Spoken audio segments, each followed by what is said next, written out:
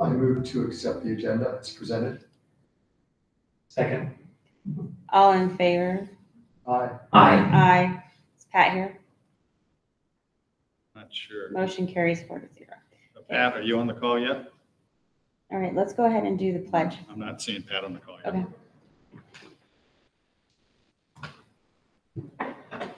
I Pledge allegiance to the flag of the United States of America and to the republic for which it stands, one nation, under God, indivisible, with liberty and justice for all. Okay. So we have 2.1, discussion and direction on the J.O. Combs 2020-21 budget recommendations. Yes, what we want to do today with the special meeting is go ahead and present to you guys what we're looking at for recommendations for the 2021 budget for the district. The reality will be this having a meeting tonight gives us a chance to answer any questions for you. The actual recommendations gets translated into, for example, the actual salary schedules that will come forward at the June 10th board meeting. So this is a chance to go ahead and make sure that you understand what we're looking to do with the budget. Some of the more key components of the budget. Obviously, Carla will make a presentation for the proposed budget in June and adopted that budget in July, but this kind of sets the tone based on what you decide to do with that budget so that Carla can go ahead and move forward with it. So we'd like to go ahead and do that presentation. So we'll be running it. Carla and I will be kind of bouncing back and forth on the slides. So I'll ask Craig to go ahead and pull up the slideshow.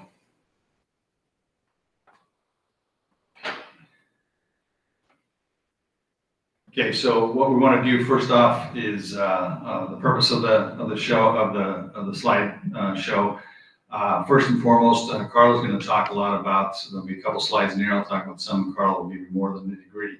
That just talks about what we did when we overviewed the budget, how we came up with this budget, how we came up with the numbers that we're using to then move forward. There is some, I'll kind of preempt one thing and just note there is a little bit of flexibility within this budget. So some of these numbers that go up there may change a little bit because, as an example, because of COVID-19 and the schools being closed, our carryover is jumping up and down depending on a number of factors that come in. So there still is a little bit of fluidity. It's not much, but the exact numbers up on the screen here may change based on what happens with the final carryover.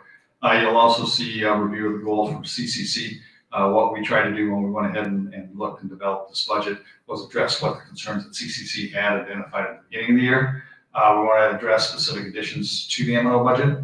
And then we also want to provide just a little bit of information on the capital projects. That's outside of the budget. We'll probably take a stop point when we get done with the M&O budget, make sure everybody's got all the questions asked. But then I want to just quickly review some of the work that's being done across the district, starting as we speak, so that you can understand some of the things we've talked about in other meetings. You can go ahead and switch your credit. So again, the goals from CCC, these were established in the early meetings by CCC. So meet the intent of the governor's 20 by 20 plan, which at this point in time for this district would necessitate a 5% raise for all the teachers. We'll take a look at the compensation study. If you remember, you approved that back in the fall, and see how we compare with neighboring districts, but also take issues. Part of the compensation study will address the next one, which is how we take care of salary compression with the support staff. And just note that the 35-cent increase that everybody was given the support staff back in December, that's buried into the salary schedule. So this will be above and on top of the 35 cents. So we'll talk more about that. Talk about another requirement of hiring some more teachers to fill vacant positions and raising the initial salary schedule to be competitive. How we're going to attract new students, reducing class sizes and possible additional para support, and then addressing the extra duty stipends. And so that framed where we wanted to go ahead and try to come up with a budget recommendations for this year. Go ahead, Craig. So I'll start with this and then Carl will take over, but the basics from the state, when I say the specifics of the state adopted budget, that would be the skinny budget. So you know that the legislature formally sine die or ended the session on Tuesday, and So the skinny budget is the budget that's in place right now. There's a chance the governor will call a special session sometime this summer. I think they're gonna probably not get it till August because they want to look and make sure that they have a better handle on what are the tax revenues that have been coming in with the shutdown. And since they're lagging by about a month, maybe a month and a half, you might not see a special session until more of August, and then they'll take a look at what they're gonna do with the budget. That might have some impact on us, but Carl and I are not sure that it's gonna be a huge impact for a variety of reasons. And if you have questions, we can answer that. We did build the budget on inflation of 1.70, which is what's the skinny budget. We originally projected 1.89, but we backed that down. Originally, the governor's proposal, DAA, was supposed to be finished out with two years payment in one. Once COVID-19 hit, they said, no, we'll do 1 year of DAA, the 4th year of DAA this year, and then the 5th year next year. So we're back to 1 year of DAA. The classroom site fund was projected at a $49 decrease from previous year. There's a slide, we'll talk about that. Carl will probably come back up. It gets a little bit confusing, so I want to make sure people understand. Another real key component from the district's perspective is there's no increase in health insurance premium, which can be tremendous hit in the school district, but it just didn't happen this year. And we'll get into more, or actually I'll give Carla a chance to explain this in a second. The commitment to not reduce the budget by the $40 is part of the classroom site fund reduction. So Carla, why don't you explain a little bit about that $40 reduction? In the Prop 301, part of the 20 by 20 for this year only is $40 of it is coming out of the class site fund. And then going next year, it'll go back to M&O. So my thought was, you know what, if we could hold back and not use the $40 that's coming out of the funds 11 and 13 and have it all come from M&O, because what I'm hearing is classroom site funds is gonna be again lower. We're at what, 385 this year? Right. It'll be close to that, if not a little bit less next year.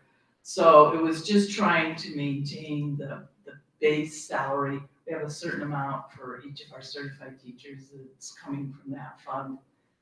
So I wanted to be consistent because what I didn't want to see is going up and down. The performance pay for this year, for the last couple of years, has been $4,000. I'm not 100% sure we'll be able to maintain that for next year, but there's a portion of this that we may have to reduce it, but maybe it's only 3,800 as opposed to 4,000. So what I was really trying to do is keep this, not going up and down kind of thing. So we appear to be able to handle it out of M&O. So I think it's one of those things that's not gonna impact us right today, but it will impact next year. And to give you a perspective, going from the 434, which was the dollar amount for this year, down to the 385 for next year, the 385 number hasn't been seen in the state since probably right before the recession.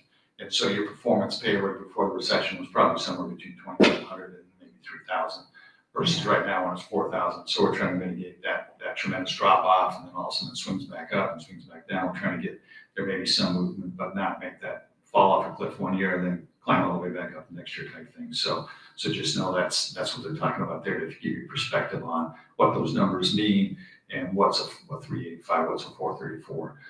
You're really down to, I think, 2005, 2006, probably the last time it was. Yeah, I think it was about that. So Carla, on the classroom site fund was projected at a $49 decrease. Okay, that's one of the bullet points. And then the commitment is to not reduce it by 40. So yeah, what's 40 of that was the 20 by 20%. It had to do with the debt service for this year. So knowing that we're going to be back to 385 or less, we've got that $40 in there to play with for the following year. In theory, it dropped $9. But 40 of it's coming because of the 20 by 20. And that's why it gets really complicated to try and explain it. And that $9 would have been reflective of COVID-19 and projected state revenues for this year, which is why the JLBC, the Joint Legislative Budget Committee, came up with that $9 reduction that was related to what they're anticipating at that time, because by statute you have to provide that number right basically at the end of March. I think they kind of It leaked was into more April like this year. Right, mid-April but before they you're came supposed to do it by through. March, and so obviously in March, we're just starting into this thing, so they're trying to make a projection. So that's why they did it, but it's how do I say, it's not a cash account, it's a. No, it's a budget Right. budget-based account, but So once they give you cash the also number- reflects with it. Right, but once you get a number, then you can spend to that number, because it's not cash. So this budget that we're gonna be developing is the final year of the 20 by 20. That's part of what this is gonna Yes. cover, the 5%. Right. Has the governor or the legislature indicated at all what they are anticipating to be after the 2020 is completed? Is it been Not talking new, about? no. Nothing. And I think you're gonna see, until someone sees what the bounce back is on the economy, are we doing a recession, are we doing a mini recession, does the economy bounce back quicker, what are the state generated revenues that are coming in? Until they start to see that, I think everybody's gonna be pretty quiet and pretty conservative. That's why I say you won't probably get a study session until August, quite frankly. Might come sooner, but I think it's gonna be August because they have a better idea what it is. But then you may have a second study session, or excuse me, special session. You may have a second special session in September or October again, just trying to figure out what it is. Because the rainy day fund is flush, and there's federal dollars coming in through the stimulus for the COVID-19. Wouldn't necessarily mean this year they're gonna hit us, the K-12 will get hit as hard. A year from now, well, we'll have to tackle a year from now, depending on the factors. In the skinny budget that was passed, was there any mention of how the close to $1 billion surplus, carryover surplus is to be allocated? No, I think had we not had COVID-19, you probably would have had a significant discussion of what was going to happen with that as part of this legislative session. Once you got into COVID-19 and they went for we're going to have to get out of here, we're going to put in the skinny budget and get out of here, that changed everything. I think once you get to the special session, there you're going to start to have probably a bit of a battle between the Republicans and Democrats. Democrats may want to spend more of the rainy day fund. Republicans are probably going to want to not spend as much of the rainy day fund. So I think you're going to get a discussion there. This last point, we'll jump to later. We're calling this a conservative budget. There may be a lot of people that take a look at what we're doing here compared to maybe some other districts and not understand why we're calling it a conservative budget.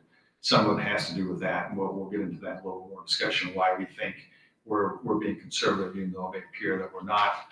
And there's several factors, and I'll try to remember to bring that piece up when we get to that point.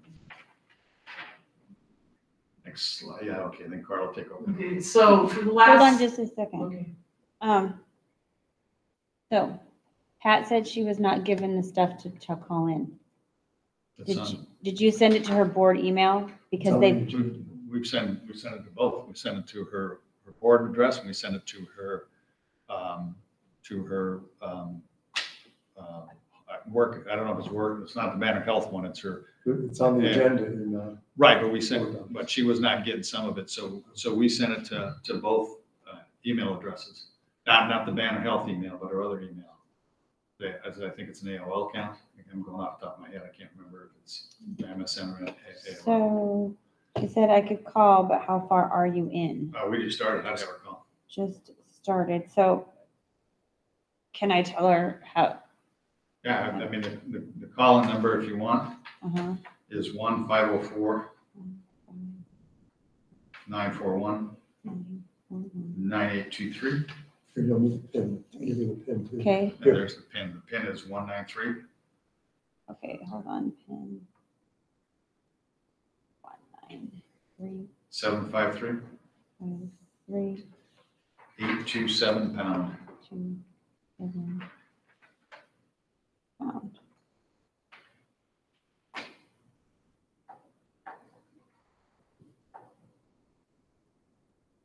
Sorry, guys. It's okay. Do you want us to continue or wait to see if she calls in? I'd say let's keep going. And Yeah, then go ahead. We'll keep an eye on when she's coming. We get a beep or something when she joins in? Yeah, anytime someone comes in, we just went from 17 to 18, so that might be her coming in right now. I'm not sure. I'm not sure what her phone number Well, is. So. Should I tell her just to talk when she comes in? Yeah. See if she'll let us know she's in.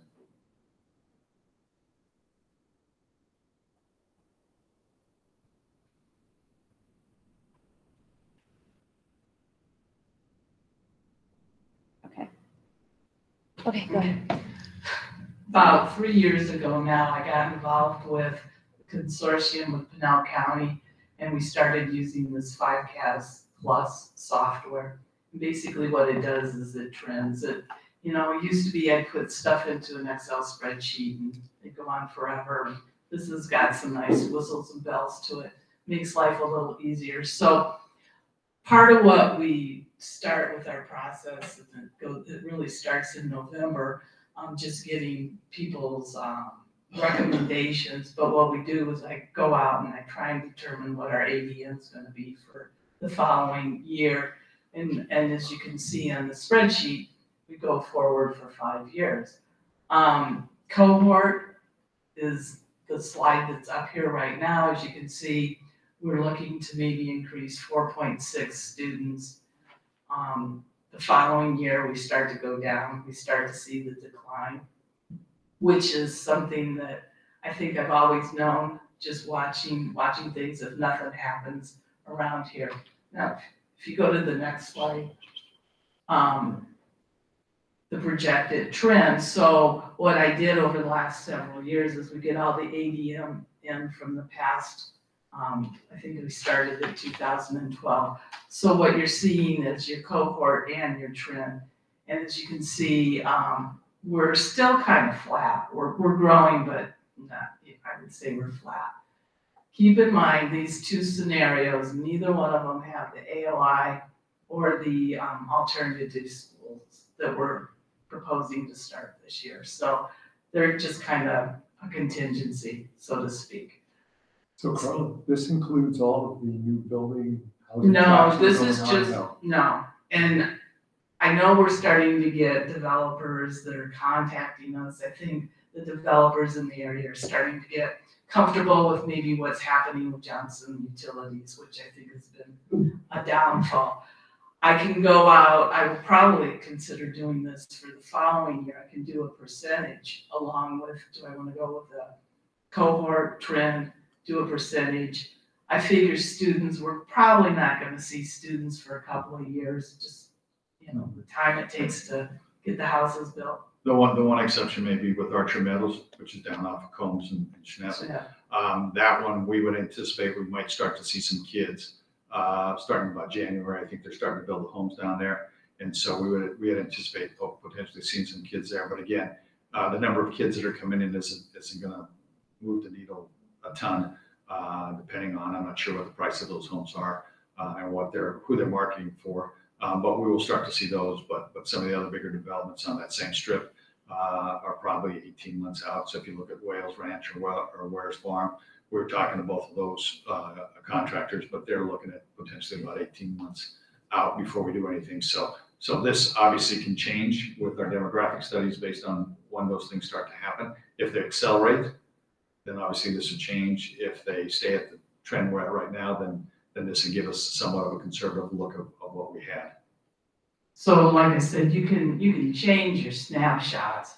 You know, when you kind of look at what's happened out here, it's either go with using the trend or go with cohort. We had a leadership meeting and kind of what's everybody's thoughts. And to be honest, I think everybody would have liked to have seen trend, but really knew that we probably ought to build our budget on cohort. So the next slide really just shows you a snapshot of what our ADM has been, more in a chart form as opposed to numbers. And as you can see, 2015 is really, there was no net difference. I think that's probably when I really started to zero in on things.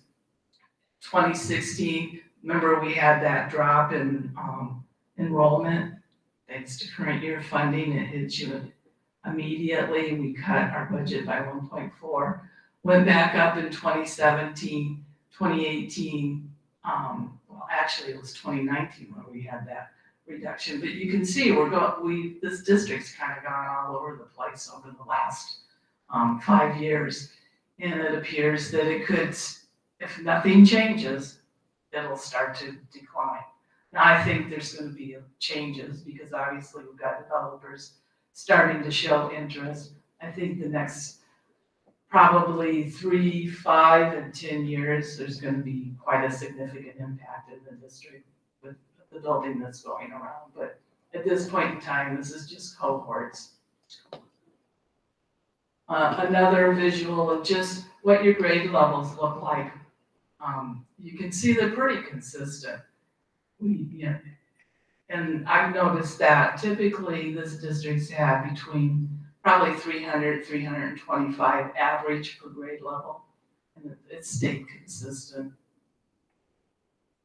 Another comparison here is just shows you the visual of how many of our students are elementary, how many of them are high school. You can see in 19, our elementary suddenly starts to go down in 20, which when you watch those students go through the cohorts, I could have told you that without going through this, but and you start to see high school go up, then it starts to go back down. And it's just, the reflection of what the student count is right now. But that's also tied. I mean, those numbers right there would model what you're going to see in Pinal County as of right now. But again, if Johnson Utilities gets their stuff together, you'll start to see some big developments down in Florence start to go. And then obviously, so your birth rates right now in Pinal County should reflect a decrease over the next number of years. And that's probably related to recession, related to rentals and those kind of things. But once the housing starts to go and it starts to build again, then you're going to drive until you can buy. And all of a sudden you're going to have younger families in, and all of a sudden all of those rates that have shown this negative at Pinal County in our district is going to start to change.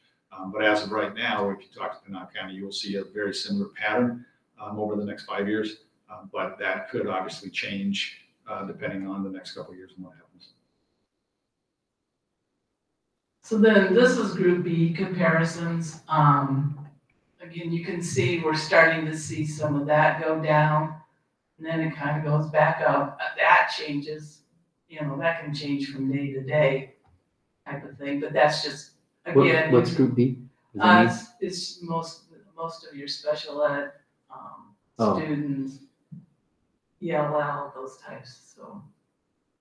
And again, it kind of goes along with the trend of our cohorts.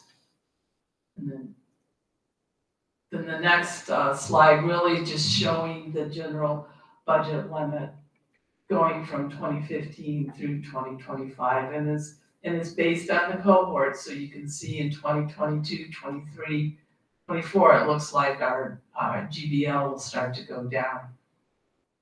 But as I said earlier, I think that'll change because I do believe it'll go up. So again, if you look at those numbers, then again, these might change a little bit because of what our carryover is.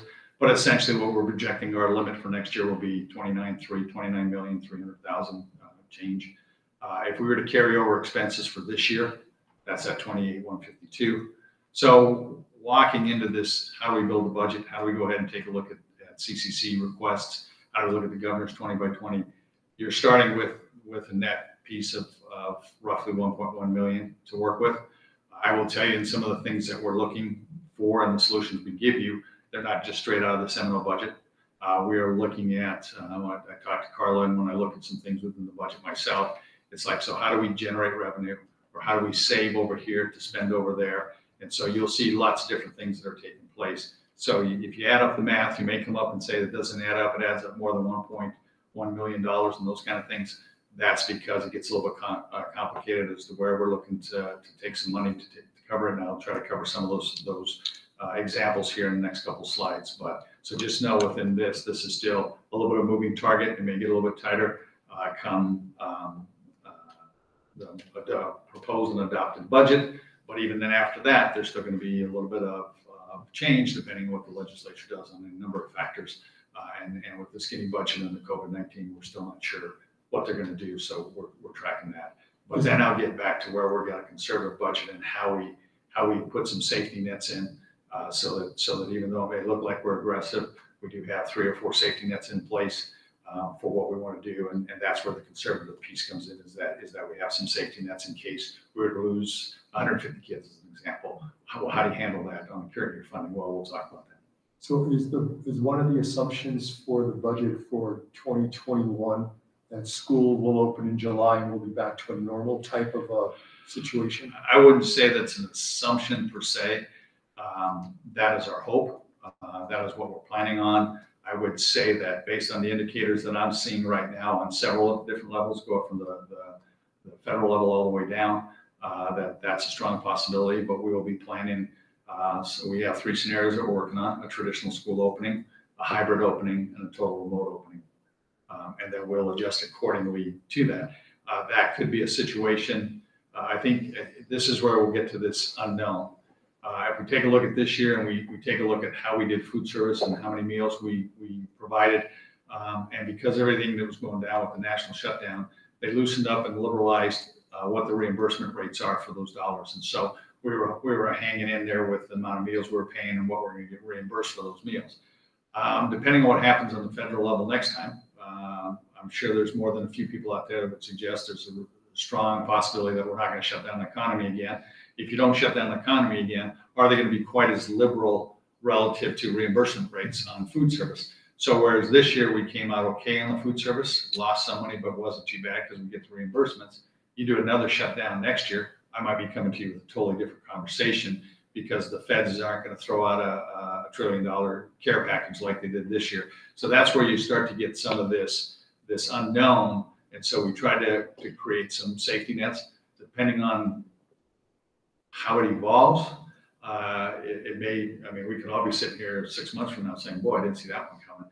But we believe, based on what we're seeing and hearing, that it's still a responsible budget. But there is a little bit of unknown just because of coming out of COVID-19. Okay, next one.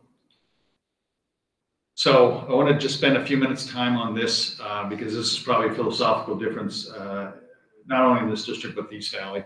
You have a couple options on how you want to go ahead and take care of salaries. And the first option is just a percentage increase. Everybody gets the same percentage increase.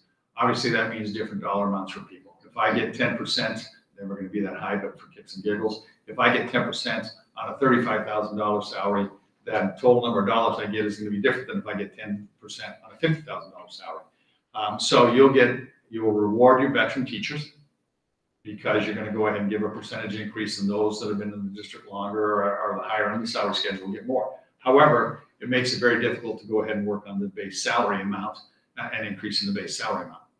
So the second option is to increase the base salary amount. In that particular case, everybody gets the same dollar amount. If you're going to take your base from one number to another number, that difference will be spread across the entire salary schedule. So every employee will get the same. In that particular situation, you will get the same dollar amount, but it will mean a different percentage increase. In this particular situation, those on the far end of the salary schedule just entering our system will get a higher percentage increase. Because if I give you $2,000 on $35,000 is going to be greater than $2,000 on $50,000. But you can take the base salary and address the base salary situation. In some cases with option 2, you can address the differential on percentage, and that's what we try to do this year. And so I can explain that when we get to that slide. Questions on that? Because what's happened I'll say in the East Valley, and some of you guys can help me out. The option has always been option 1 as a general statement across the entire East Valley. In other districts, I use Payson because I was there. Ours was always option number 2. Again, what we were trying to do up there was, quite frankly, because we're close enough, trying to be competitive with districts down here. So we couldn't sit and just give everybody a percentage increase because then we'd never move our base, and our base would be at 32. And we're trying to compete with the East Valley and Scottsdale, and everybody's base is sitting at 42 or 45 or 47. Nobody's going to come work for us. So we were forced to do option 2 up there.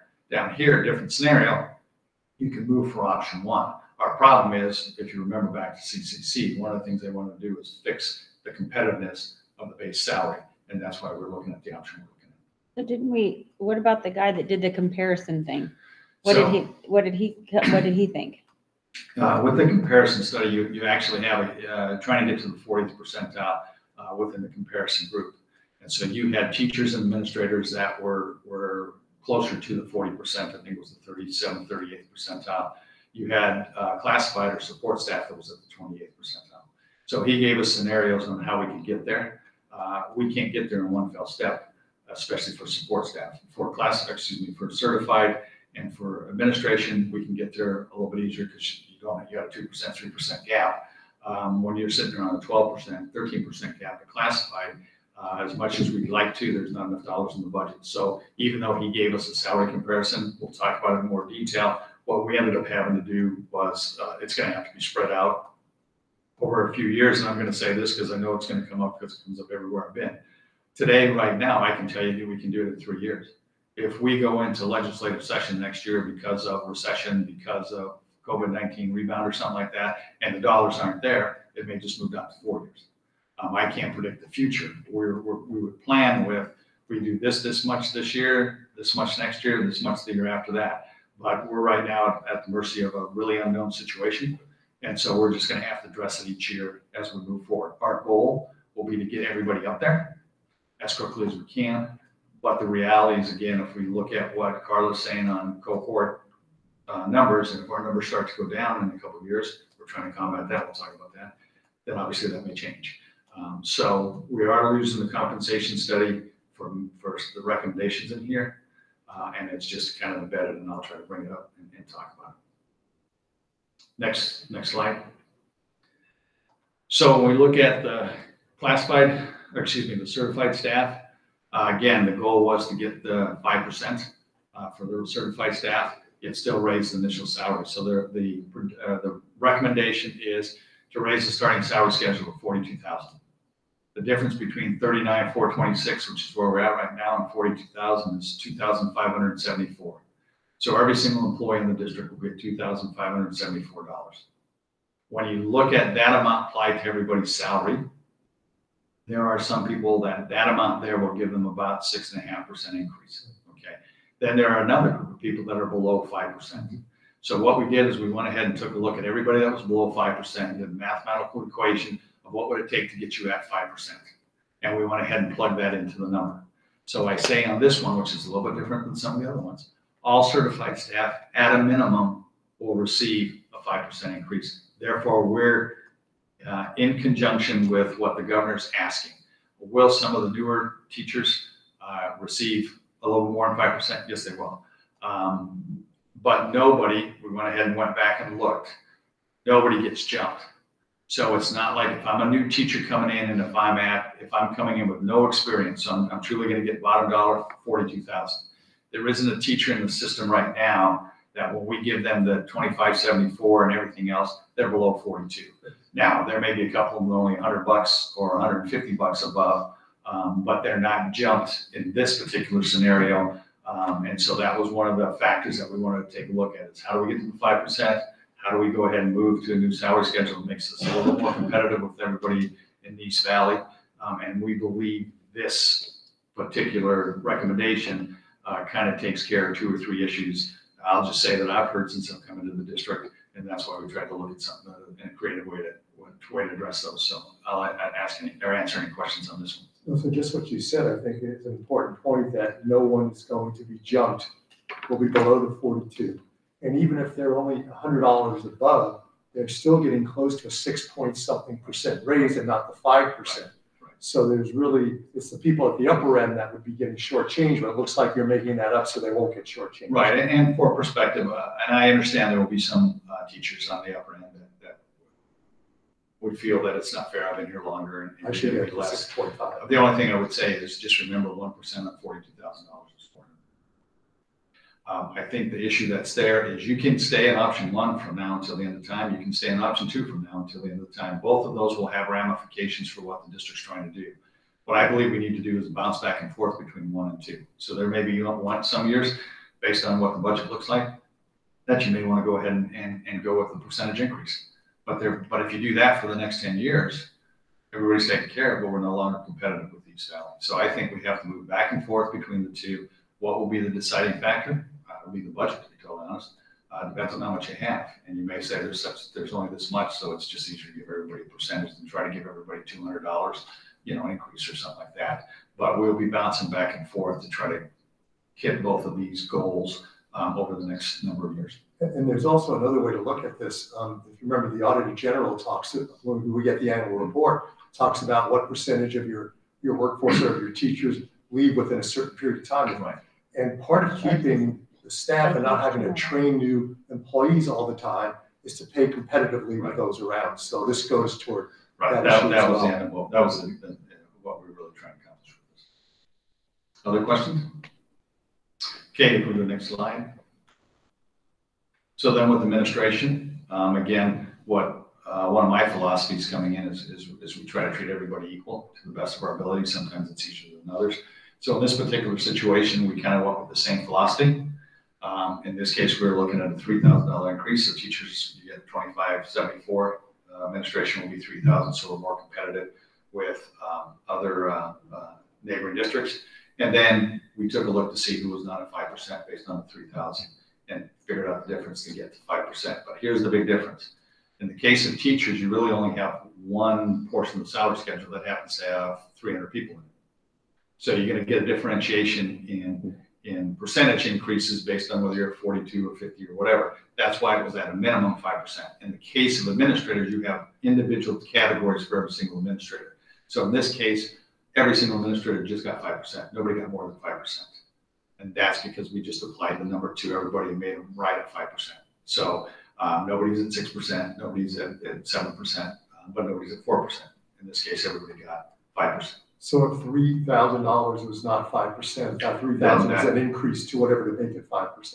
Right. So if you needed 3,500 to be at 5%, the 3,000, then you got an additional $500, which is the same thing we did with the teachers. In this case of the teachers, it was for the lower end to get to 5%. There was teachers that were above that. In the case of administrators, it's right at 5%. Nobody's going above that. Carl, I hope you know the answer to this question. Remember last year when we voted on increases, we had 3 tiers, different percents for each tier. I believe we gave certified 11%, and then the group of 44 that They were ended up with 8%. And then what was the last tier? That was the first year of 20 by 20, Right. and we gave them 5%. And then last year, we gave, I believe it was 5% for certified that included that 44. Right. And then we gave 2% to everyone else. 2%. And so it went from, for administrators, which we're looking at now, it went from 5 to 2, and we're proposing 5 again. Okay. Other questions? So if you go to the next slide, Greg. So for the exempt support staff, same concept as we just got done discussing. The only difference is you're at 1,000 increase and then figure out who's not on the 5%. So you're going to see this gradiated out for an exempt support staff. They were at 1,000 for their increase, plus the difference. When you get to teachers, certified staff, they were at 2,574. When you get to administrators, they were at 3,000. And so there's a consistent pattern across these 3 groups. Again, at the end of the day, the exempt support staff, nobody made more than 5%, nobody made less than 5%, they made exactly 5%. So these guys would be very similar to what the administrators were. And just refresh my memory, who are the members of the CCC?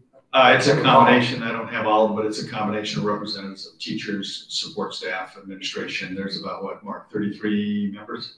That's correct, Dr. Martin, about 33 members. That's across all employment groupings. It grew when we went to the 20 by 20 because we added in the Red for Ed representative. And this has been presented to both leadership and CCC. And how did CCC? I have not seen the final one. I know that the facilitator, Amanda Keach, put out a survey. I think we had 10, 12 people of the 30 respond. I don't know if the numbers have changed. And she did a thumbs up, sideways, thumbs down. And everybody was either thumbs up or sideways. So there was no thumbs down. Now something that was as of Monday. So if something happened today that I'm not aware of, we can take a look at it. But at that point, we were seeing everything as, I'll just say thumbs up or thumbs sideways. Go to the next one. Now for support staff, it became a little bit more confusing. And the reason it became more confusing is because we were looking to address a compression. And the problem with compression, if you just go to a typical salary schedule, you would start at row A and go down to row whatever. We were at double F, I think. The problem was over the years, what we had done was take row A, B, C, D, E, and F and wipe them off the salary schedule. So we compressed everybody that was in those to the same area. Same time, we kept G, H, I, and J at $12.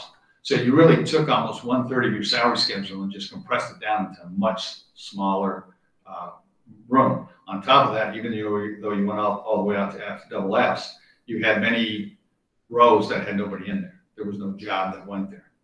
So when we took a look at the salary schedule and what the recommendations were, first of all, we started back up at A and just go down to T. And I'll show you an example of the salary schedule in just a second. So we try to go back to a more traditional look-see. Now the difference here is in order to uncompress the salary schedule, we built the salary schedule, and I'm going to have you go forward one slide, Craig, and call it up, and then I'll come back. So if you could click on that link. So when you look at this particular salary schedule, you're going to sit and see that the way we built it is you're going to take range A to, I believe it's E or F. I don't have it right off the top of my head. And we built that on a 1.7% increase. We then took roughly F or G and went down to about L, and we built that on a 1.2% increase. And then, so the difference between each step is 1.2. Then we went from there to the bottom of the salary schedule and built it off of 1.4. Why did we do that?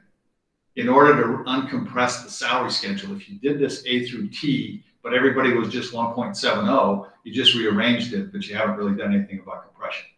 You're going to have to give the groups on the farther end of the salary schedule more percentage increase, or you're never going to fix the compression. And the goal all along was to fix the compression. Now, we couldn't quite do what the compensation study wanted because there wasn't enough dollars in the budget to do that. So there's probably a 2 or 3 year, there'll be some other adjustments and changes to this salary schedule over the next couple of years to try to address the compression. But this starts to address the compression. So if you go back a slide now, Craig, and then we can come back to this one. Oops. Oh. Give him a workout.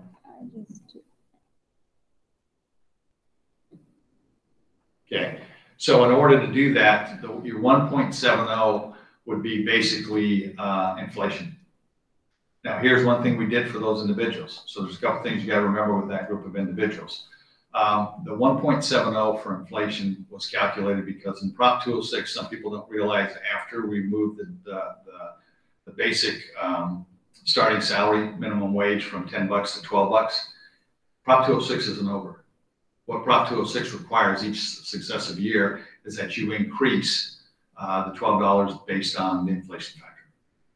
Our decision this year for all employees was rather than just wait until January, we would go ahead and make the increase starting in July. Again, that increase is above and beyond the 35 cents that was approved in January.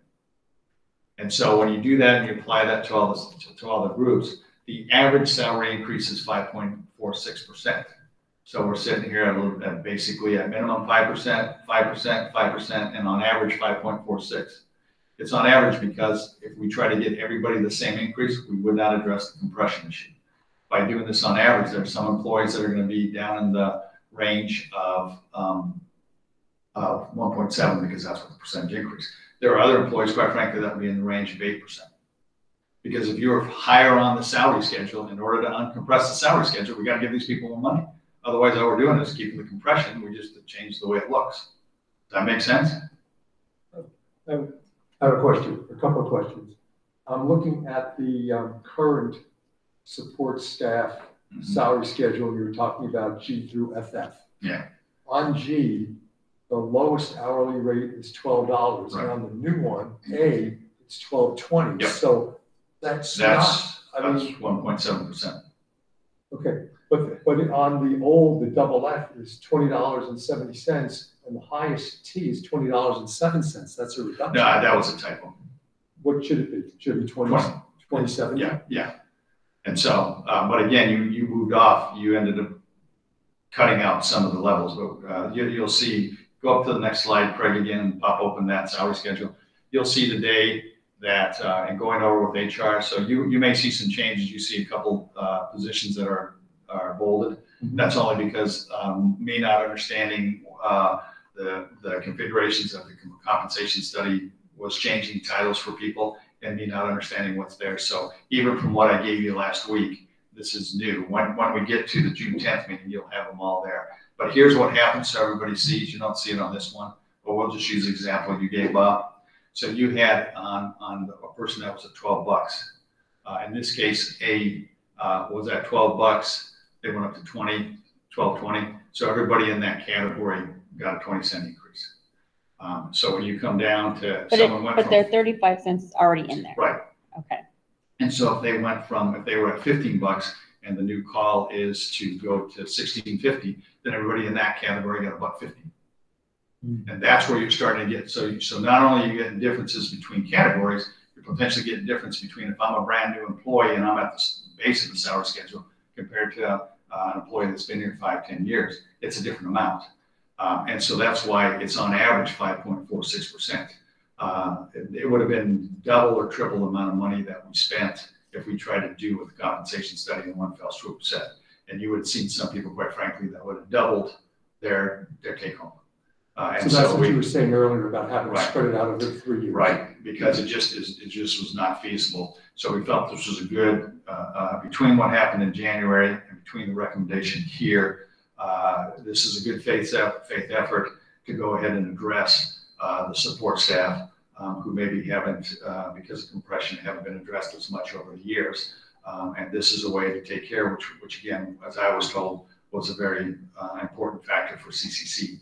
And so that's what we try to do, and that's why we did the compensation study, was to say, okay, how do we help everybody out, and how do we start to stretch this thing back out so it looks like a normal salary schedule and reflects, and these numbers to the side, the 101 to 120, you see A101, the way the compensation study worked is he looked at every single job. I have to get him to explain it to me in more detail, but he looks at a variety of different factors with every single job, area of responsibility, workload, those kind of things, and said, and it's being done for all the districts. It's not unique to us. Anybody in the compensation study did that. The lowest person on the number scale was 101. The highest person, the superintendent, I think it was at 140 or 145. So everybody's gradiated out between 101 and 140. And that's what that number means. And so that's a way for us to look in the future as we add new positions. If we want to change the title, where would they gradiate out compared to everybody else in terms of areas of responsibility and those kind of things. And that's how that particular piece works on it.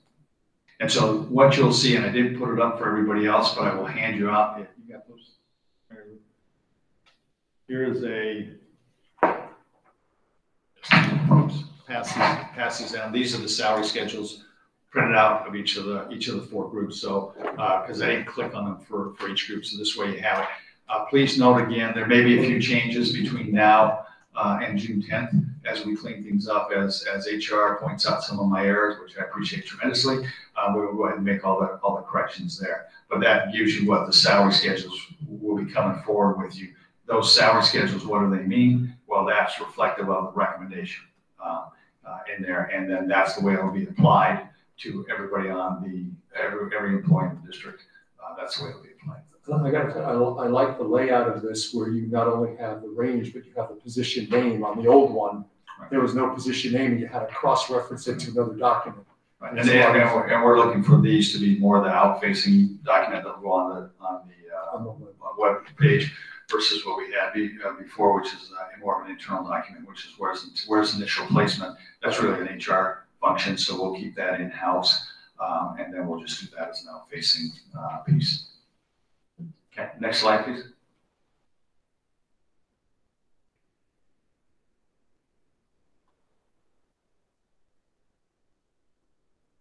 Okay, the other thing that was asked was extra duty stipends. And so on the extra duty stipends, it was being calculated off of 35,519, which was the base a number of years back. I don't actually know how many years back. And so what the recommendation here was to go ahead and place it off of 42.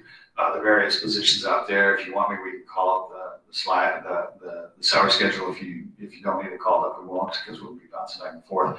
But the idea is, I think the highest stipend is 10%. So if you work 10% of 3519 versus 10% of 42, you're going to see a slight increase in what they're getting. Most of the positions range between 2% and 10%. And so that would be reflective of the increase for those people, whether the department chairs, whether they had a choir, band, football coach, baseball coach, all those different kinds of things were factored in into the new classified salary schedule, or excuse me, the extra duty salary schedule. In terms of these extra duties, did we ever have problems with filling some of these positions because of low pay? No, No. but when we originally started this, we were phasing in the high school, and unfortunately, that was when the recession hit, so we froze it. We added it back up to what the initial salary placement was 2 years ago. Last year, we just didn't have the funds to do it. So that's really why we have done it, but I don't know that we've had, since we've maintained it at 100% up until just last year, I don't think it's been as bad of an issue, but obviously. But I think one of our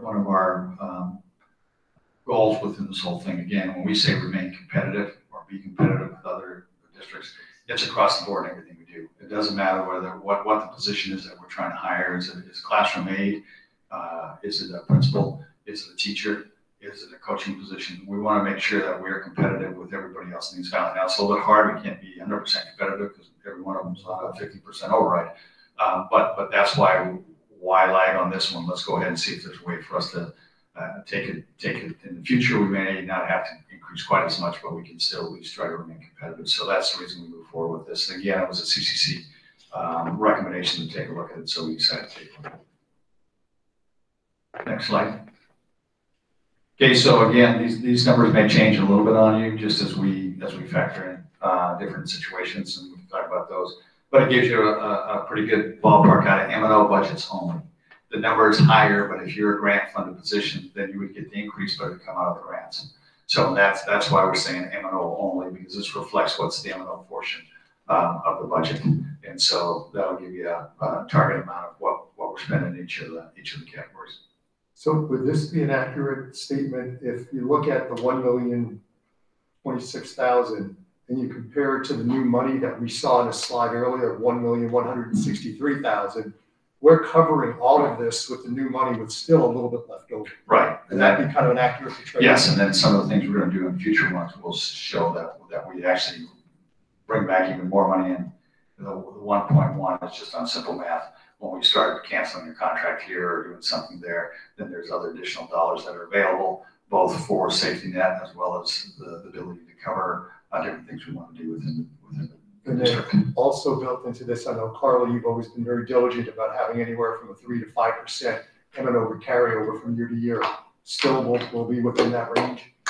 Hopefully so. Okay. Well, I mean, something can blow up, but as that's long as COVID-19 right. doesn't come back. But that's what you're looking Yes, at. That yeah. is my, We're looking to make sure we maintain that same contingency. Next slide. So I'm going to go through these a little bit quicker, but some of the things we've already talked about hiring. We had kindergarten teachers, and then we had a lead parapro as the second half of the kindergarten. We believe it's in the best interest for our students to have every student single kindergarten with a highly certified teacher. So we're moving forward to hire 7 additional kindergarten positions. So let me talk to you. So with the cost of that, going off for rough numbers, I know I'm close, but Carla probably had some down, but I think it was about $420,000 to do that. However, the lead parapro positions we no longer needed. So there was a savings of $200,000 there. So this is where this is not just a zero-sum game. Now, does that mean we fired all the lead parapros? No, we have other parapro positions available. If they wanted a parapro position, they were given a parapro position. The salary schedule was pretty close to what they were getting with the raise, and so nobody took a pay cut either. And so there's a situation where jobs were retained for those people, but at the same time, we were able to make this work with not the full cost, but half the cost. So those are the kinds of things as we move forward with some of these, and that's where that number gets to be moving around a little bit. Be more than happy to discuss as much as we need to, but some of it gets complex as we're shifting between funds. We want to make sure we increase the band position at the high school to full time, and then this principal half-time, the other half-time would be at the high school, 4 teachers and administrative assistant for the alternative schools in the AOI. One of the ways right away that we picked up $180,000, that's what we're paying the Graduation Alliance for our kids currently in the system. And so we went ahead and have canceled the contract with Graduation Alliance. So right away, when we look at this number, which again is in the 400 and I think 80,000 range is what it was, right out of the gate, you got $180,000 savings by canceling the Graduation Alliance contract. We also have 38 kids that are currently with Graduation Alliance. The number will probably be down to maybe about 30 because some of those kids will graduate this year. Those kids are tailor-made to come into our alternative schools starting next year. We have said that if we get to 100 kids, if you did 38 plus 70 or plus 60 or 62, that's your 100 kids, then we'll be at a break-even point. As a part of the hiring process with the principal, we're going through the interviews right now. They've been incentivized. If you get us over 200, so we start making money, then we'll go ahead and look at making that a full-time position. And so part of the issue here when we talk about the loss of kids that Carla was talking about on a cohort, we hope to reverse that trend with our alternative schools and area-wise.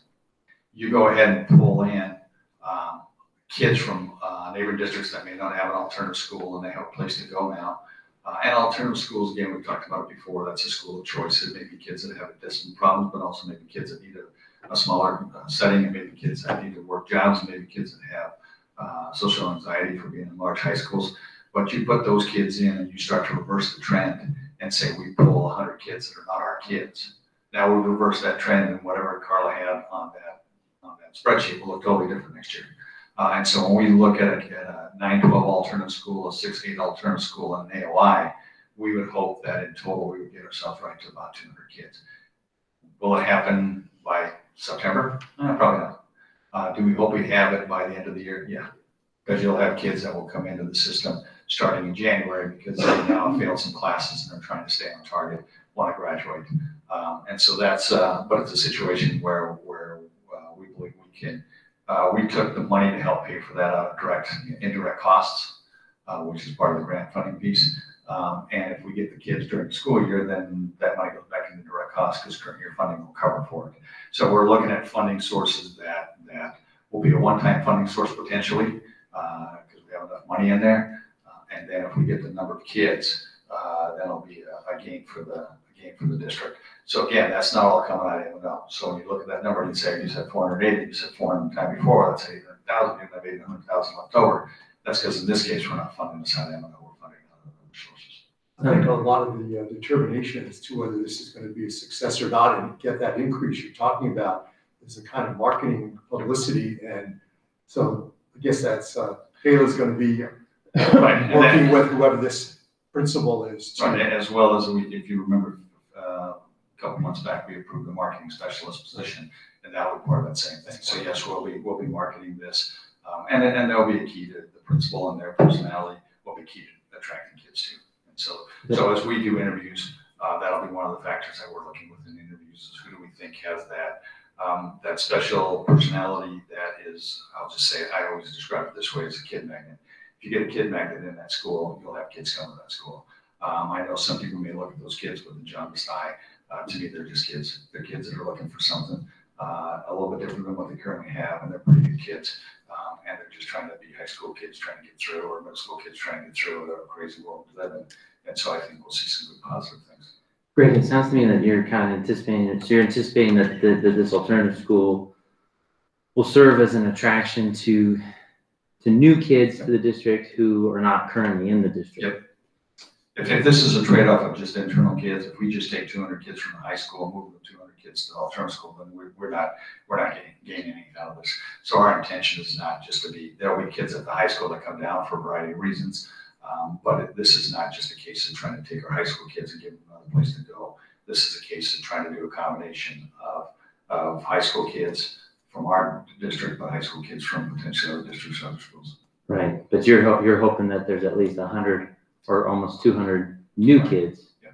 Because there's bound to be kids from our district who are going to want to choose the high school. And I would say at 200 total, so it might be 50 from internal. I would say that in this neck of the woods, just my assessment is, I don't know that there's a ton of alternative schools that provide offerings for kids. And so I think you have some kids, the way you run the alternative school, you'll have a morning session, an afternoon session, and that may work for a kid that needs a job. And they can go in the morning session and still be able to work a job in the afternoon. And so it's not that they're, in some cases, not even dissatisfied with the school they're in, but if they have to work and and they can't get a schedule that meets it to keep them on target to graduate, we have a way to keep them on target to graduate while still meeting their needs. That's why I think we can get kids from not just our own district, but other areas too.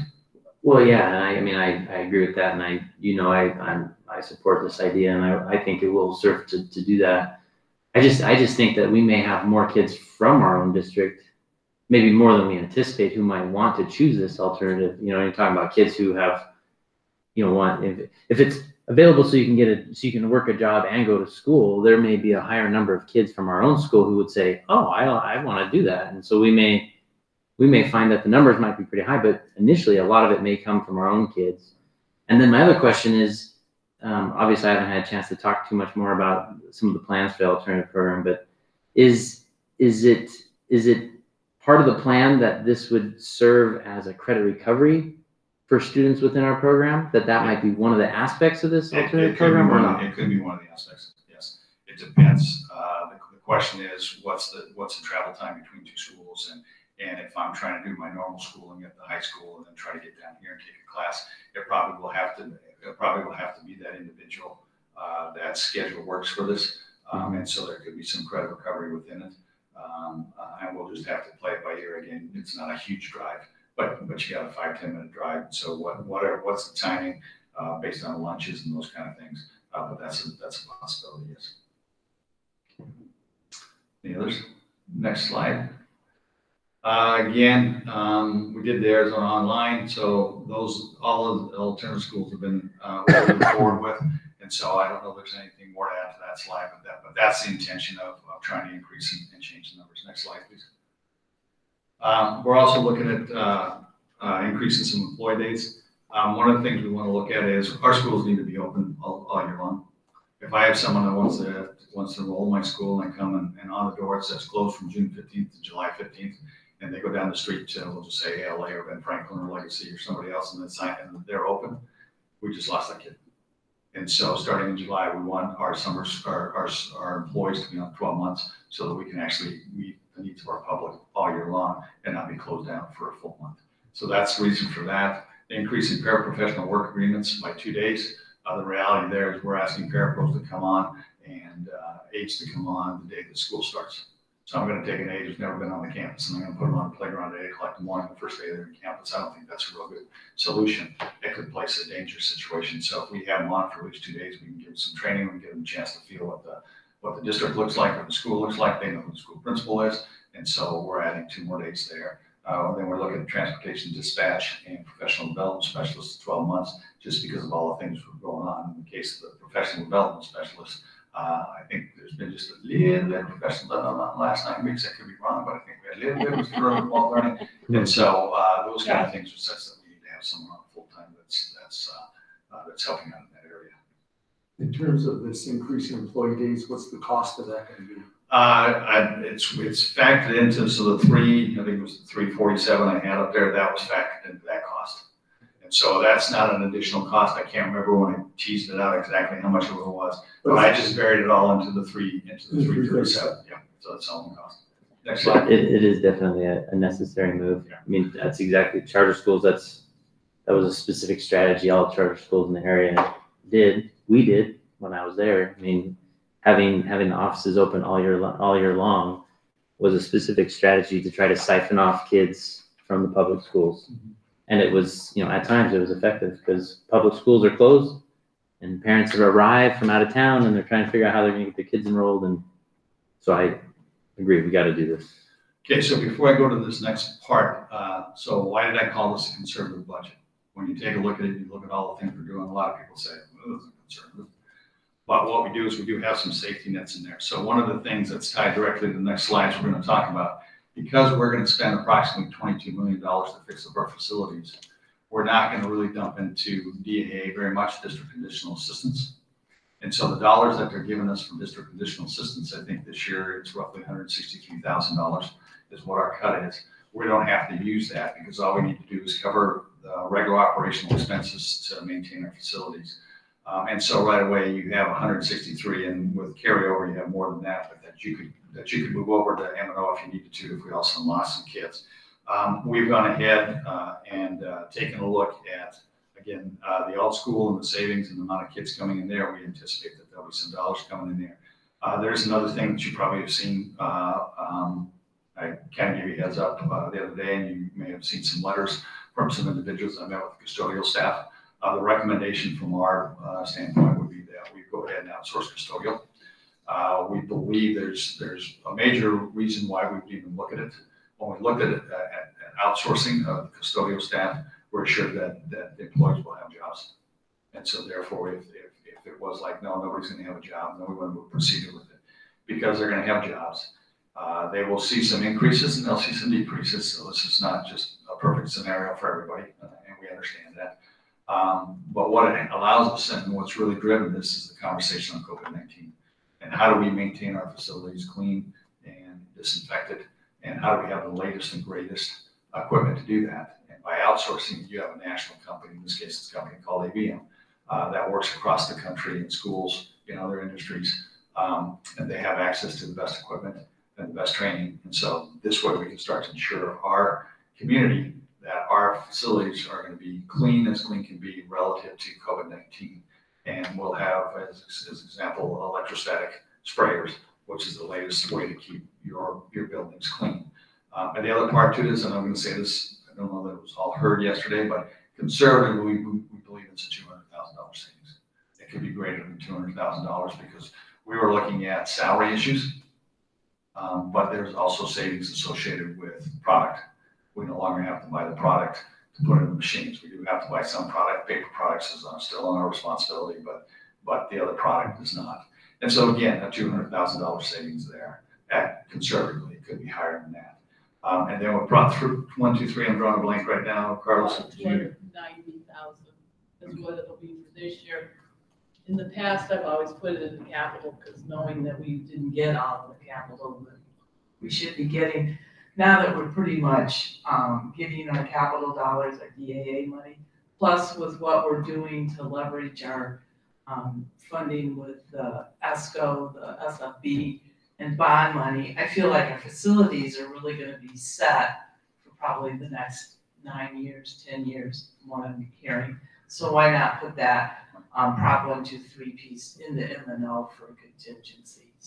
And so when you turn around and look at that, just very quickly with those numbers, we're sitting on an additional $600,000 that are safety nets. And so that $600,000 could take 150 kids that might not show up. So it's conservative in the sense that we went ahead and have these safety nets. Now, when you look at funding in the state of Arizona, and you look at even the recession in 2007, the tendency will not be to touch the base support level. Our budget is determined based on the base support level. That's the number of kids times the amount they're going to give you per kid. And so even if we get into the skinny budget, I'd be hard pressed to believe that the governor's going to come in and it's protected under law. Inflation, it's all part of the inflation factor. That's what the whole lawsuit was about. So we don't think the base support level, which drives M&O, is going to go down. Now, next year, they may decide not to fund the inflation, but as of this year, they funded that inflation at 1.70. So we believe the M&O budget is going to come in where the M&O budget does come in. Now, might they go ahead and try to do something with DAA? Might they go ahead and try to do something with some other things? Yeah. Will it be this year? I'm not so sure it will be. You're going on election year to begin with. And so you're not going to come in and take too much away from education on election year. You might next year after the election's over. But again, that'll be next year's budget. I might come to you with a totally different thing. But next year I might say we're freezing everything. Will be dependent upon what the budget says. So we believe based on those kind of factors and the safety net, this is a conservative budget while still addressing the needs that people have suggested we need in the district. So any questions? Going back to the outsourcing of custodial services, since this is just basically a study session, we're not voting to accept that or not. No. This is just to bring it to our attention at this point, for us to think about it, research it, and then will this be on the agenda for our next board Yes, meeting? on June 10th, what we'll come forward with is this. We'll come forward with the salary schedule. We'll come forward with a number of those topics. And there's a good chance that we call the public from employees who don't believe we should go to ABM, go to outsourcing. Are they the only company? No, there's another one in the state. These are only GPA. They have most of the big districts. You're talking about Scottsdale, you're talking about PV, you're talking about Peoria, you're talking about Dicer, you're talking about Agrafia, you're talking about Towson Union, you're talking about Marana. And so they've been very successful and they've been a long time in the state. And so as we took a look at track records, I know you may have received an email that suggests something different about the Better Business Bureau. We'll review that. Again, they've been discussed that for 25 years. And so I believe that, generally speaking, they've been fairly strong there, but they've also been in PB for close to 20 years, I believe. So I have a couple of questions, if that's all right. The first one, I want to go back real first, and then I'd like to come back to the outsourcing idea since we're just talking about it. But when we talk about having competitive salaries, looking at all that and talking about competitive to our area, the comparisons, did we have something, do we ever have a sheet that had the comparisons between Queen Creek School District and Apache Junction and Florence? Do we know? Yes. Especially with this new proposal, where we match up with them? We're still below Queen Creek. Apache Junction, I believe, went to, did we say 40,500 or 41,000?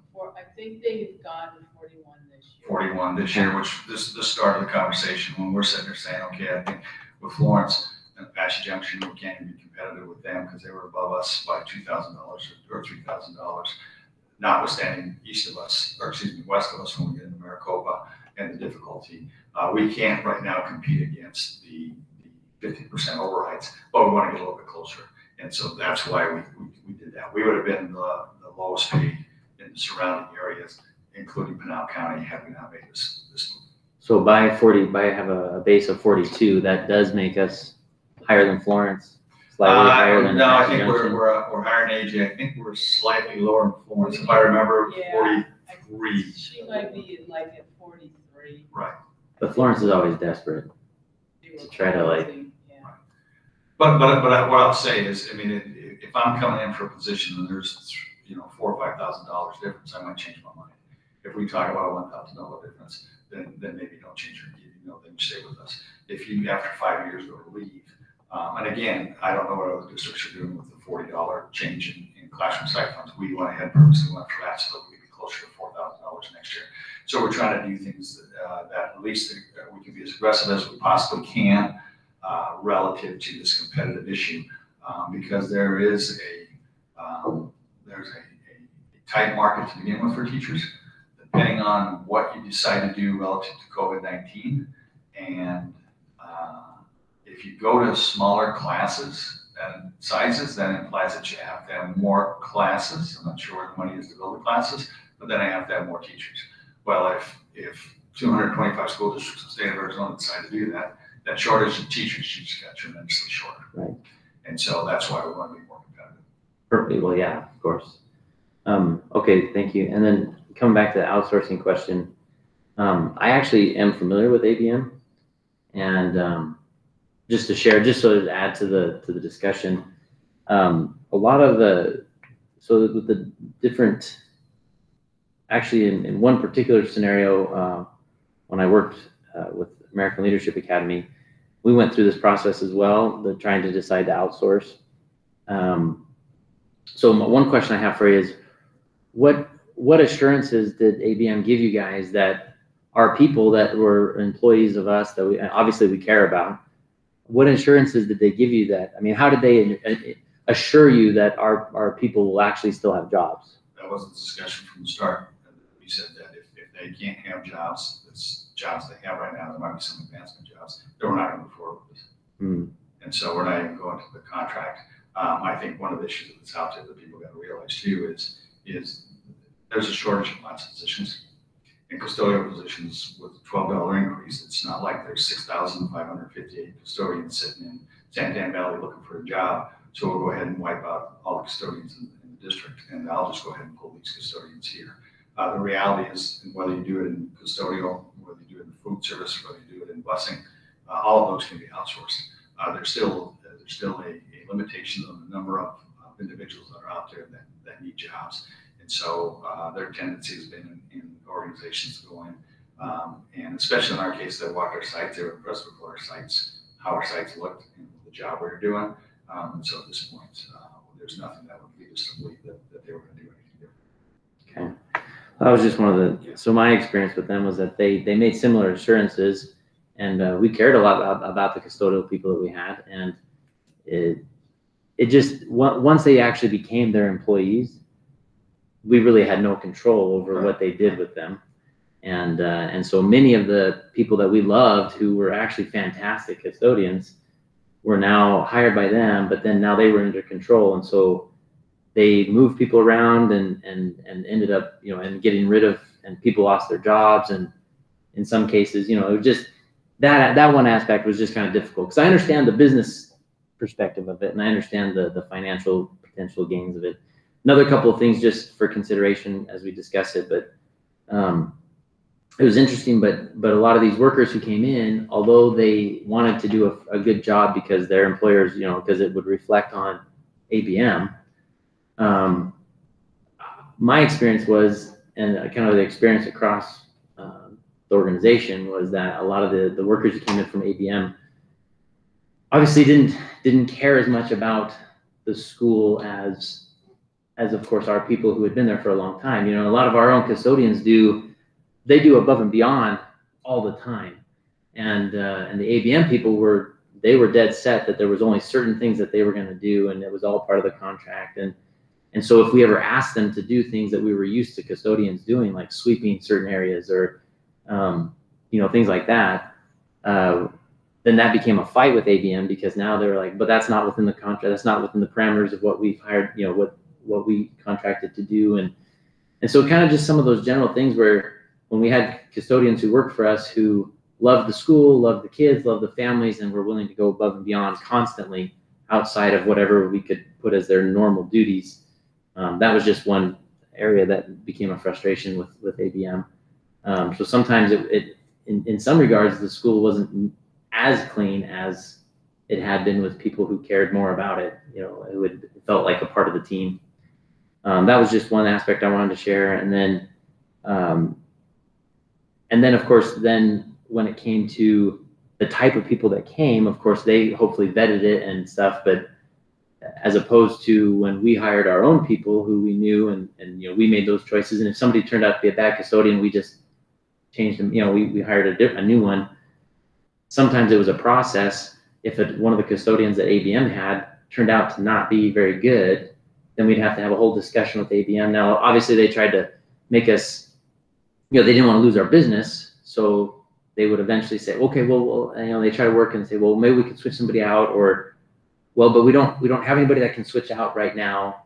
Might be 2 weeks before we can switch out, and it was just kind of that was another kind of a hassle. Anyways, ultimately, we actually ended up choosing to switch back to hiring our own custodians because of the frustrations that came, just as a consideration. Now, this maybe ABM and maybe the situation here would be a benefit to our district, and maybe it would work out good. I know there's savings that they're mentioning here, plus the option and the availability of certain products.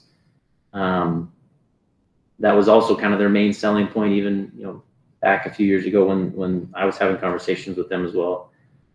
Anyways, so just I don't know if we want to talk more about that or other questions, but well, I mean, we'll have the discussion on June 10th, I'm sure. Have any of our principals been approached to get their opinion on whether they would like to have this and how it would affect them? Yeah, we've had a discussion leadership, and I'm sure we'll have some more discussions. I mean, I'm not trying to throw a wrench. I just want to add information to the conversation. This is what, just from experience. Right, no, yeah. This is what it's going to be about, and all this kind of stuff is there's the conversation that has to take place. Again, when we take a look at, as I told, I'm up front with the staff when I met with them yesterday, when we take a look at all the factors, I believe it's in the best interest.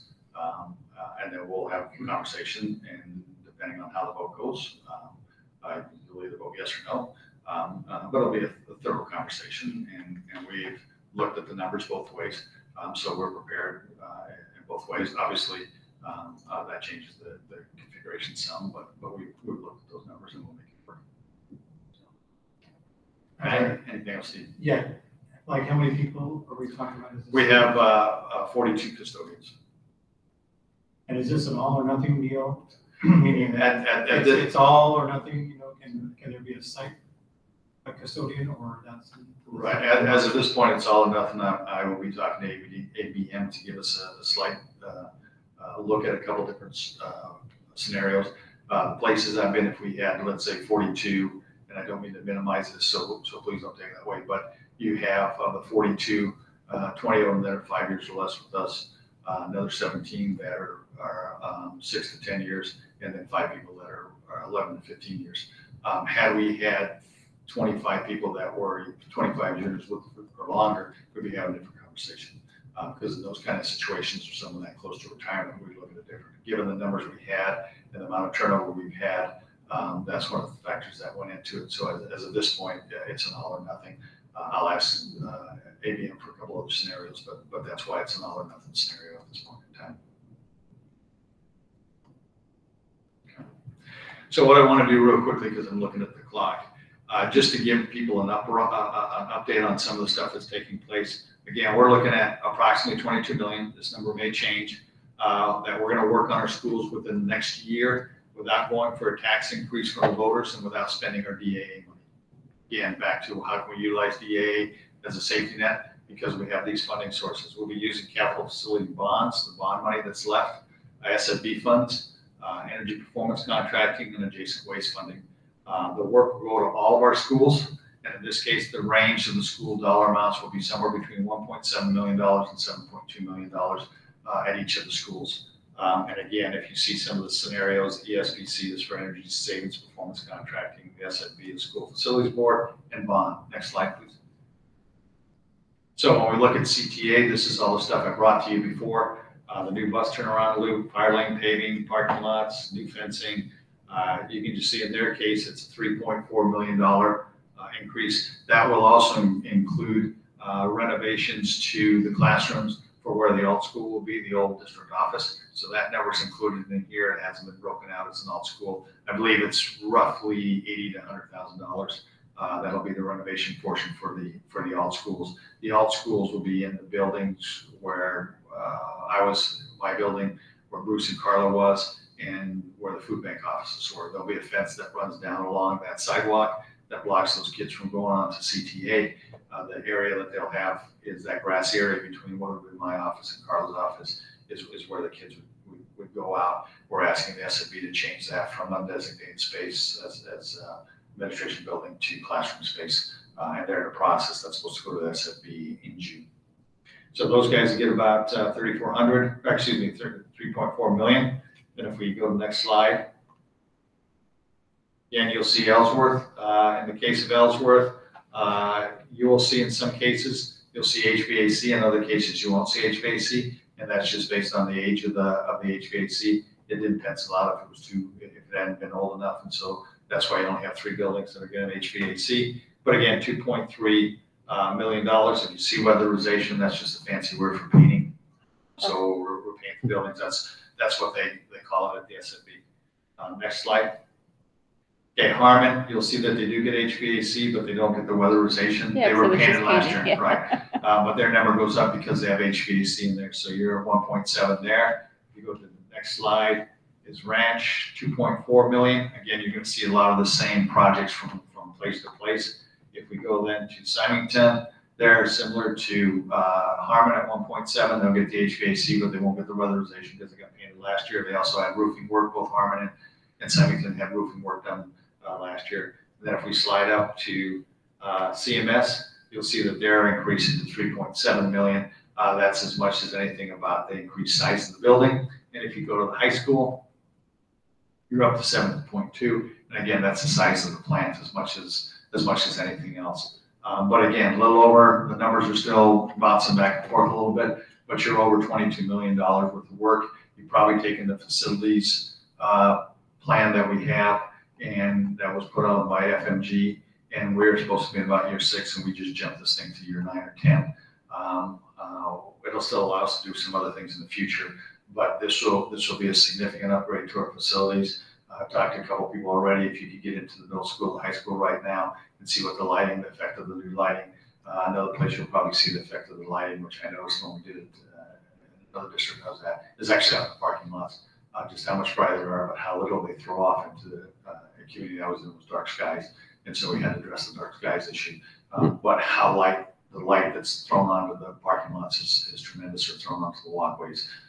And so that work is going on right now as we speak at middle school and high school, as is the plumbing stuff that's taking place. The HVAC stuff, the weatherization is all supposed to go to the SFB meeting here in June, the first meeting in June. So we hope to get that started. All the stuff that's happening with the bus loop and all those kind of things at CTA should be starting as we speak, as should the marquee. So we're moving forward with a lot of good work there. Any questions? I think that's the last slide. You have any questions on that stuff? Okay, if we can go to the next agenda item then. Okay. So for this particular one, discussion on M&O, possible M&O override, given the timeline that's there, I would have to come to you in June with a resolution to go out for an M&O override. And so I thought before we even did that, we ought to have a conversation as to whether this is even of an interest for you. I didn't want to assume that I knew how you felt on this relative to what we move forward. Obviously, we had some conversations back in February, and then the world changed. And so the concern that I will have moving forward, but then I'm not going to go on. I mean, if you take a look at it, if we did an override that we in place for 7 years, the impact, if you did a 10% M&O override, we would get $2.8 million. And it would, if you went to 15%, you get $4.3 million. But the tax increase would be $1.16 for 10% on 100,000 and $1.75 on a 15% increase. We already got $1.60 in the secondary tax rate because of the bond. So in the case if you went to 15%, it would more than double what it is. It is a true tax increase because unlike other districts in the East Valley, we're not on an override. And so we're not asking for a continuation. I put that in not to be a negative part to it, but I do think the concern that I would have, and I think the leadership team, as we've talked about, I would have, Cabinet, is that obviously we have a potential recession. We have fairly high unemployment. We would be going and having to market this in July, August, September, because with early balloting, you'll have that early balloting by October. And the concern will be going out and asking for that kind of increase when a whole bunch of people in the community are unemployed is a dangerous situation to ask at this moment in time. However, having said that, if you guys were to come back to me and say, we understand that, but we believe the time is right, we want to go ahead and move forward with it, then we'll go ahead and move forward with it. But I at least want to get a feel from you guys. If the feeling coming out of this meeting, it's not an actual vote, I'm just trying to get an idea of what you think. But if I believe the feeling is, no, it's just not worth it, then you won't see this again until we decide to go out next year or the year after. We'll have that conversation later. If you decide to go out, then what I'll present to you in June will be both options, 10% or 15%. And then you just have to call the resolution and decide what you want to do. So I'll open it for comments. My Didn't personal we feeling is that ask you that should go with company your to- feeling. Yes. Come look at that? Yes. Did they come and look at it? Not yet. We had a conversation with them. When we asked them to do it, was right when COVID-19 hit, and right when the school shut down. But we have asked them to give us some baseline data that we could use either this year or in future years. And they're moving forward with that, I think, this week, to be totally honest. I think it started, Wednesday, yesterday. And so we will have some data that I can present at the board retreat as when I'll have it. But again, I think in our mind, we're asking for it more because it will provide us data for future decisions. We can use it for this one, but we're looking at future too. I think it's important to look at the information. Yeah, definitely. We also don't want to do something that's going to get, I mean, Well, I don't wanna know. get it voted History- down now. If history repeats itself, it's not gonna be good. I mean, I know that when the recession hit the last time, it took us 5 years to even pass a bond. So, I don't know. I mean, I don't mind looking at the data, but I just don't have a very good feeling about it at all. so it just hasn't been Knowing- received well in the past. No, absolutely not. I mean, and I was Never is. out there hitting the pavement, and it was bad. I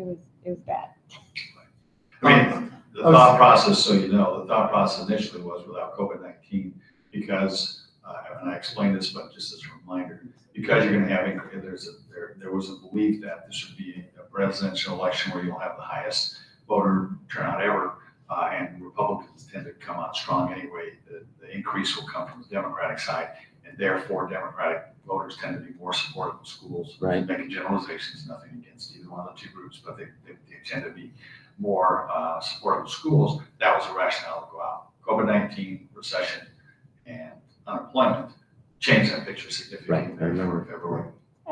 I agree with what you said earlier about February, there was a certain outlook for Yeah. the economy, for people's attitude. Mhm. And I think in the last 3 months, things have changed dramatically with unemployment, with people still concerned about health, with people worrying about if they're going to get their job back, and if they go, will they be healthy and safe?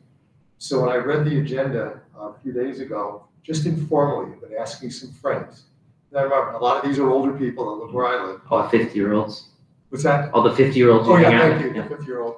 And without exception, they said they wouldn't vote for it, they don't think it is for Ron Ballot. So, And I will tell you that when you take a look at it, the Yankton Terra precinct is the highest voter turnout of any of the precincts in the district. We've already looked at that data. So what I'll do from what I'm hearing is we'll get the results back. Based on the results we get back, how we share it, I will wait and see how I share it, whether it's at the board meeting as a report, whether I send you guys something.